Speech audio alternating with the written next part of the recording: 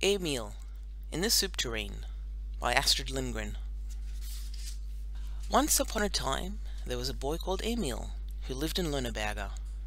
He was a harum-scarum, stubborn little chap, not as nice as you, of course, but he looked nice enough, that is to say, when he wasn't screaming. He had round blue eyes, a round apple-cheeked face, and a mop of fair hair. In fact, he often looked so nice that people might have thought he was a perfect little angel. But they would have been quite wrong. He was 5 years old and as strong as a young ox, and he lived in Kutholt in Lönneberger, a small village in Småland in Sweden. One day his father went to town and bought him a cap. Emil was so delighted with his cap and wanted to wear it when he went to bed. His mother wanted to hang it on a peg in the wall, but Emil yelled so that you could have heard it in all Lönneberger, and he slept with his cap on for nearly 3 weeks. It was one of those with a shiny black peak and a blue crown, and really did feel rather bumpy. But the great thing was that he had got his own way. That was the point, you see. One Christmas his mother tried to get him to eat some greens, as greens are good for you, but Emil said no. "Won't you eat any greens?" asked his mother. "Why, yes," said Emil, "real greens." And then he sat quietly down behind the Christmas tree and started chewing it, but he soon tired of that because it scratched his mouth. Well, that just shows you how stubborn Emil was. He wanted to be the boss of his father and mother and the entire household, in fact the whole of Lönneberger itself, but the Lönnebergers weren't going to put up with that. I pity the poor folk up in Kutholt, having such a badly behaved boy. They'll never make anything of him, they said. Yes, that's what they thought. But they wouldn't have said so if they had have known how Emil was going to turn out. Fancy if they had known he was going to be president of the local council when he grew up. You probably don't know what it means to be president of the local council, but I can assure you that it is something very grand, and that's what Emil was going to be later on. But just now we will talk about what happened when Emil was a little boy, living in Kutholt in Småland, with his father, whose name was Anton Svensson, and his mother, whose name was Alma Svensson, and his little sister Ida. There was a farm lad too, called Alfred, and a maidservant called Lina. Because when Emil was a little boy, there were servants in Lönneberger and everywhere else. There were farm hands who ploughed and tended the horses and cattle and brought in the hay and planted potatoes, and maidservants who milked and washed up and scrubbed and sang to the children. Now you know who lived in Kutholt. Father Anton, Mother Alma, little Ida, Alfred and Lina. And there were 2 horses and a pair of oxen, 8 cows, 3 pigs, 10 sheep, 15 hens, a cock, a cat and a dog. Oh, and of course Emil. Kutholt was a lovely little farmstead, with a red-painted house on a hill and apple trees, and lilac bushes all around it, and fields and ploughland and hedges and a lake and a great big wood. It would have been quiet and peaceful in Kutholt, except for Emil. "He's always getting into mischief, that boy," said Lina. "And if he doesn't get into mischief on his own, something's always happening to him. I've never seen such a child." But Emil's mother always stuck up for him. "Oh, he's not so bad," she said. "Today he's only pinched Ida and spilt the cream for the coffee, that's all. Oh, yes, and he did chase the cat around the hen house. I think he's beginning to behave better and growing less wild." And he really wasn't all that bad at all. No one could really call him that. He was very fond of Ida and the cat, but he just had to pinch Ida to make her give him her bread and jam, and he chased the cat just in fun to see if he could run as fast as it could, although of course the cat didn't understand this. It was on the 7th of March that Emil was so good and only pinched Ida and upset the cream and chased the cat. But now you shall hear about 3 other days in Emil's life when other things happened, either because he got himself into mischief, as Lina said, or because things always happened wherever Emil was. We can begin with Tuesday, the 22nd of May, when Emil got his head stuck in the soup tureen. That day they were having meat broth for dinner in Kutholt. Lina had served it up in the floured soup tureen, and they were all sitting around the kitchen table eating soup, most especially Emil. He liked soup. You could hear that the way he ate it. "Must you make that noise, Emil?" asked his mother.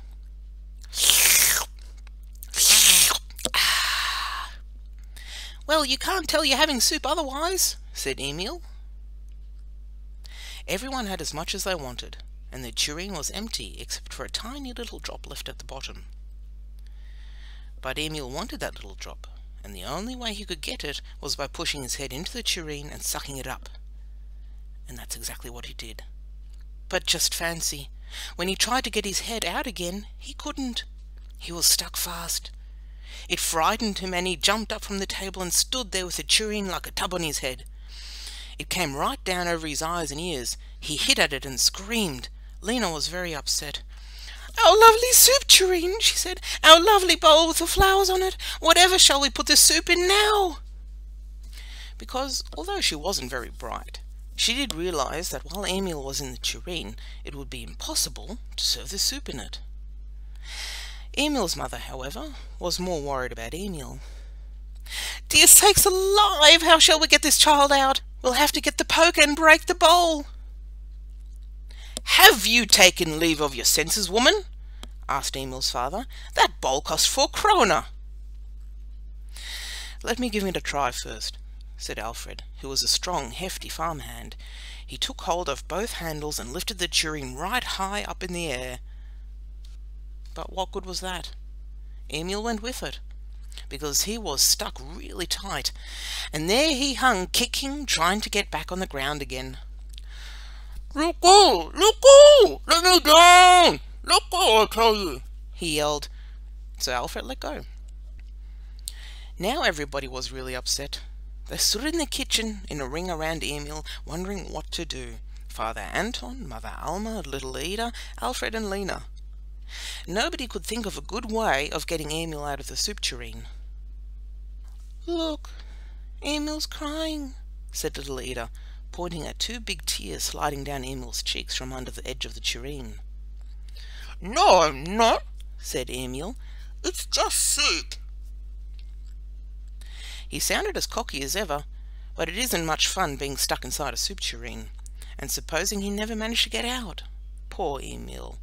When would he be able to wear his cap again? Emil's mother was in great distress about her little boy. She wanted to take the poker and break the tureen, but his father said, "Not on any account. That bowl cost 4 kroner. We had better go to the doctor in Mariannelund. He'll be able to get it off. He'll only charge 3 kroner, and that way we've saved a kroner." Emil's mother thought that was a good idea. It isn't every day that you can save a whole kroner. Think of all the nice things you could buy with that. Perhaps something for little Ida, who would have to stay at home while Emil was out enjoying the trip. Now all was hurry and bustle in Katholt. Emil must be made tidy. He must be washed and dressed in his best clothes. But he couldn't have his hair combed, of course, and nobody could wash his ears, although they certainly needed washing. His mother did try to get her finger under the rim of the soup tureen so as to get at one of Emil's ears, but that wasn't much use, for she, too, got stuck in the bowl. "There now," said little Ida, and Father Anton got very angry, though as a rule he was very good-tempered. "Does anyone else want to get stuck in this tureen?" he shouted. "Well, get it off for goodness sake, and I'll bring out the big hay wagon and take everyone in the house over to the doctor in Mariannelund." But Emil's mother wriggled her finger and managed to get out. "You'll have to go without washing your ears, Emil," she said, blowing on her finger. A pleased smile could be seen under the rim of the tureen, and Emil said, "That's the first bit of luck I've had in this tureen." Alfred had brought the horse and trap to the front steps, and Emil now came out to climb into the trap. Emil looked very smart in his striped Sunday suit and black button boots and the soup tureen. Of course it did look a trifle unusual, but it was gay and flowery, something like a new-fashioned summer hat. The only criticism that might have been made was that it came down rather too far over Emil's eyes. Then they all set off for Mariannelund. "Be sure to look after little Ida properly while we're away," called Emil's mother. She sat in front with Emil's father. Emil and the tureen sat in the back, and Emil had his cap beside him on the seat, because of course he would need something to put on his head for the journey back home. A good job he remembered that one. "What shall I get ready for supper?" shouted Lena, just as the trap was moving off. "Anything you like," called back Emil's mother. "I've other things to think about just now." "Okay, well then I'll make meat broth then," said Lena. But at that moment she saw something flowery disappearing round the corner of the road and remembered what had happened. She turned sadly back to Alfred and little Ida. "Well, I guess it'll have to be black pudding and pork instead," she said. Emil had been to Mariannelund several times. He used to like sitting high up in the trap, watching the winding road, and looking at the farms they passed on the way, and the children who lived in them, and the dogs that barked at the gates, and the horses and cows grazing in the meadows. But now it was hardly any fun at all. He sat with the soup tureen over his eyes and could only see a little bit of his own button boots from under the tightly fitting rim of the tureen. He had to keep on asking his father, "Where are we now? Have we got to the pancake place yet? Are we nearly at the pig place?" Emil had made up his own names for all the farms along the road.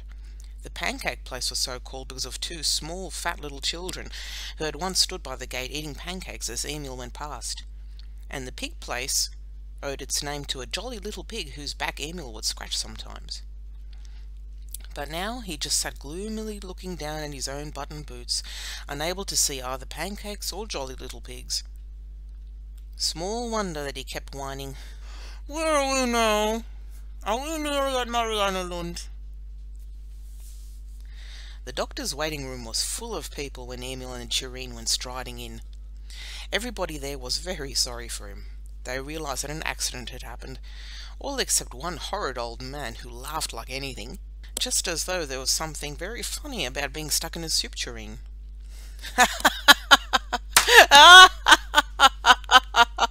said the old man. "Are your ears cold, my boy?" "No," said Emil. "Well, why are you wearing that contraption then?" asked the old man. "Well, because otherwise my ears would be cold," said Emil. He too could be funny if he liked, although he was so young. Then it was his turn to go in and see the doctor, and the doctor didn't laugh at him. He just said, "Good morning. What are you doing in there?" Emil couldn't see the doctor, but in spite of that, of course, he had to greet him, so he bowed as low as he could, tureen and all, and then crash went the tureen, and there it lay, broken in two, for Emil's head had banged against the doctor's desk on his way down. "Aye, there goes 4 krona up in smoke," said Emil's father to his mother in a low voice, but the doctor heard him. "Yes, it saved you 1 krona, he said, "because I generally charge 5 krona for getting small boys out of soup tureens, but he's managed to do that all by himself this time." Emil's father was pleased and grateful to Emil for having saved a whole krona. He hurriedly picked up the broken bowl and off he went with Emil and Emil's mother. When they came into the street, Emil's mother said, "Fancy, we've saved 1 krona again. What shall we buy with it?" "Nothing. We'll save it," said Emil's father. "But it is only fair that Emil should have 5 öre to put in his money box when we get home." And he took a 5 öre piece out of his purse straight away and gave it to Emil. You can imagine how pleased Emil was with himself. So they set off home. Emil sat in the back seat, delighted with the 5 öre piece in his hand and the cap on his head, as he looked at the children and dogs and horses and pigs as they went past. Had Emil been an ordinary youngster, nothing more would have happened that day. But he wasn't. So guess what happened? He put the 5 öre bit in his mouth. Just as they passed the pig place, a little plop was heard from the back seat. Emil had swallowed the 5 öre. "Oh," said Emil, "it did go down quick." Now there were renewed wails from Emil's mother. "Dear sakes alive, how are we going to get that 5 öre out of the child? We'll have to go back to the doctor." "How well you work things out," said Emil's father. "Shall we pay the doctor 5 krona to get back 5 öre? What were your grades in math class when you were at school?" Emil took the matter rather calmly. He patted his stomach and said, I can be my own money box and have a 5 euro piece in my tummy just as well as in a piggy bank, because it's no good trying to get anything out of that. I tried with a kitchen knife once, so I know. But Emil's mother wouldn't give way. She wanted to go back to the doctor with Emil. I didn't say anything that time he swallowed those trouser buttons, she reminded Emil's father, but a 5 euro piece is much harder metal. Believe me, it might be very dangerous. And she managed to scare Emil's father so much that he turned the horse and drove back to Mariannelund, because he too was anxious about his boy. They went rushing breathlessly into the doctor's surgery. "Have you forgotten something?" asked the doctor. "No, it's that Emil has now swallowed a 5 euro bit," said Emil's father. "So if you would perform perhaps a small operation on him for 4 krona, say, the 5 euro could go towards the cost, of course." But Emil tugged at his father's coat and whispered, "No, he can't. The 5 euro piece is mine." But the doctor had no intention of taking Emil's 5 euro away from him. There was no need for an operation, he said. The coin would turn up all right in a couple of days. "But you should eat 5 buns," said the doctor to Emil, "so that the 5 euro can have a bit of company in there and not scratch your stomach so much." He was a delightful doctor, and he didn't charge anything either. Emil's father was so pleased that he beamed when they went out again. Emil's mother wanted to go straight away to buy buns for Emil at the Miss Anderson's home bakery. "No need for that," said Emil's father. "We've got buns at home." Emil thought for a moment. He was clever at working things out and was hungry too, so he said, "I've got 5 euro inside me, and if I could get at it, I would buy my own buns." He reflected for a little longer, and then he said, "Can't you lend me 5 euro for a couple of days, father? You'll get it back, sure as eggs." Emil's father thought this was fair, and he agreed, and off they went to Miss Anderson's home bakery and bought 5 buns for Emil, splendid buns, round and golden brown with sugar on them. Emil gobbled them straight up. That's the best medicine I've ever had in my whole life," said he. Emil's father had become so pleased and excited all of a sudden that he didn't know what he was doing. "We've saved lots of money today," he said, and he bought 5 euros worth of peppermint rock for little Ida at home. Then Emil and his parents went back to Cuddles. As soon as Emil's father got inside the door, and before he had even taken off his hat and coat, he stuck the tureen together again. It wasn't that difficult, though. It had only been broken into 2 pieces. Lena was so pleased that she jumped for joy and shouted to Alfred, who was unharnessing the horse, "Now there'll be meat broth again in Cathold!" That's what she thought, you see. She had totally forgotten about Emil. That evening Emil played longer than usual with little Ida. He built a cottage for her among the stones and boulders in the meadow. She thought that was great fun, and he only pinched her a little bit each time he wanted some peppermint rock. Then it began to get dark, and Emil and little Ida thought about going to bed. They went into the kitchen to see if their mother was there, but she wasn't. Nobody was, only the soup tureen. It stood idle on the table, all mended and fine. Emil and little Ida stood looking at the wonderful tureen, which had been travelling about all day. "Fancy, all the way to Mariannelund," said little Ida. And then, "How did you get your head into the tureen, Emil?" "Oh, it was easy," said Emil. "I just did this." At that moment Emil's mother came into the kitchen, and the first thing she saw was Emil standing with the tureen on his head. Emil struck at the tureen. Little Ida screamed. Emil screamed as well, for now he was stuck fast all over again, as he had been before. Then his mother took the poker and whacked the tureen so that it smashed with a noise that could be heard all over Lörneberger. Crash it went and flew into 1,000 pieces. Bits of it showered all over Emil. Emil's father heard the noise and came rushing inwards. He stood silent in the kitchen doorway and saw Emil and the bits of the tureen and the poker Emil's mother was holding. Not a word did Emil's father say. He just turned and went back outside into the sheepfold. But 2 days later he got 5 öre from Emil, which was some comfort. That shows you something of the sort of boy Emil was. It was on Tuesday, the 22nd of May, that the Tureen business happened. Translated from the Swedish by Lilian Seaton. Read by Ingrid Staebe for StoryZone.